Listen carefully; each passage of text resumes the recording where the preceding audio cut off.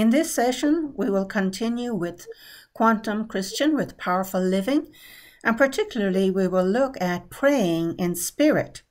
So let's look at Ephesians chapter 6, verses 14 to 18. Stand therefore, having your loins girt about with truth, and having on the breastplate of righteousness, and your feet shod with the preparation of the gospel of peace. Above all, taking the shield of faith, wherewith ye shall be able to quench all the fiery darts of the wicked, and take the helmet of salvation and the sword of the Spirit, which is the word of God, praying always with all prayer and supplication in the Spirit, and watching thereunto with all perseverance and supplication for all saints. In this record, Paul provides details about the full armor of God and how we are to stand during the everyday living of our lives.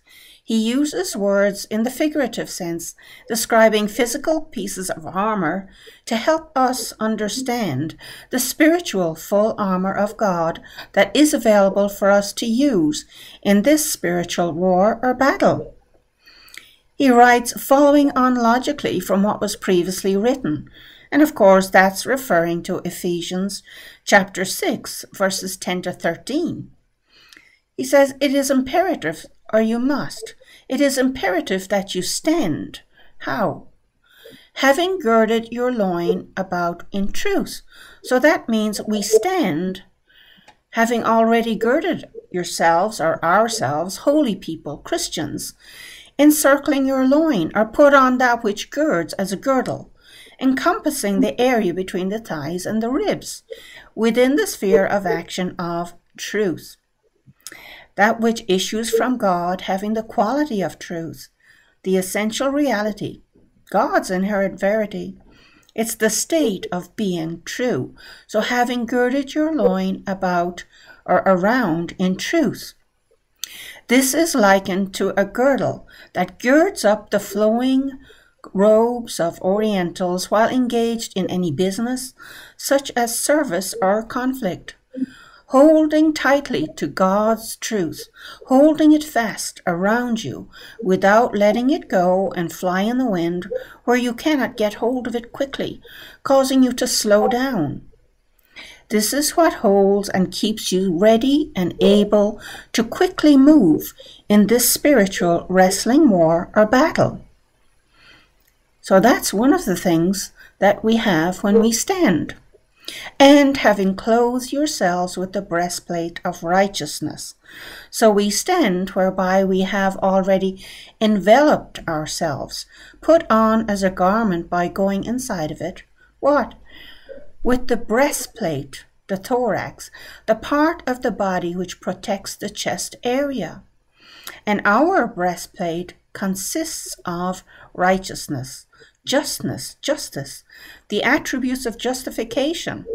We are righteous. We have the quality of being and doing what is right and just from God's viewpoint. So here, the breastplate is that part of armor which is worn to protect the chest area, which contains a person's heart and lungs and many other vital organs to maintain physical life.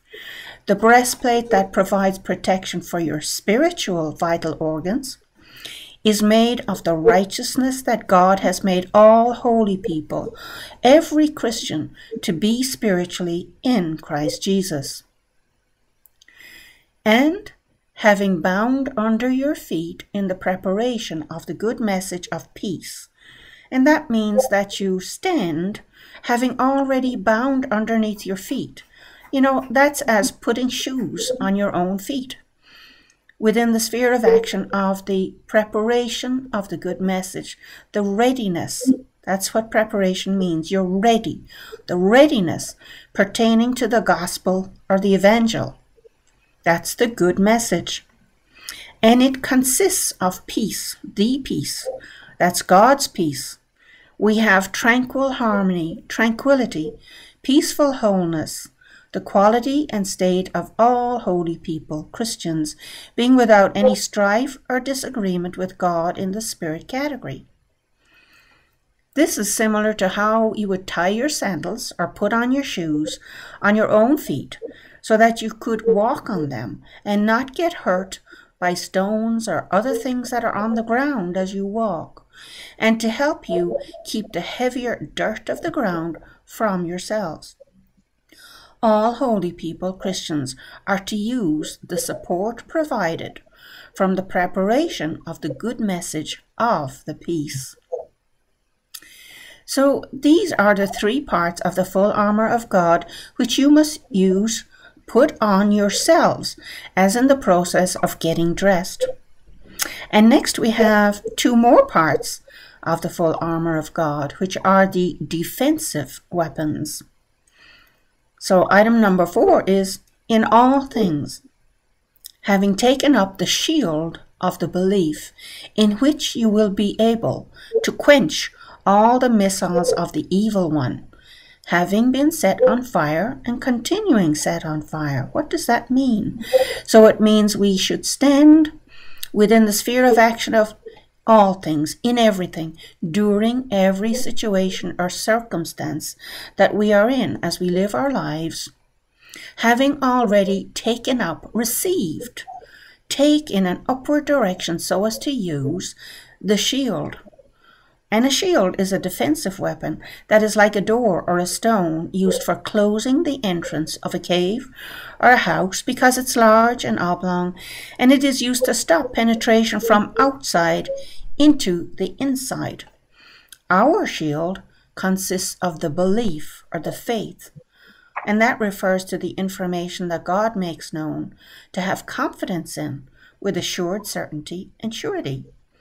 What God gives us to believe. So our shield is the belief that God gives us to believe in that circumstance or situation. And it is within this sphere of action of this shield that you will be able to quench. We will be able to quench. We will have the able power, the ability, the capability to quench or extinguish, as putting out the light of a fire. Quench what? All the missiles of the evil one, every one of them, all of the thrown weapons, all of the devil spirits, which are angels, as darts, arrows, javelins, belonging to and issuing from the one who is actively malignant. And of course that's referring to Satan, the devil, who has many different names corresponding to the different characteristics or activities that he does, which that particular name describes. And you know, the term evil one emphasizes that the devil is evil, his evilness, the one who is the originator of the bad and malignant things against God. And those missiles that the evil one fires, they have already been set on fire, and these missiles continue set on fire. They don't get quenched as they're being thrown at you.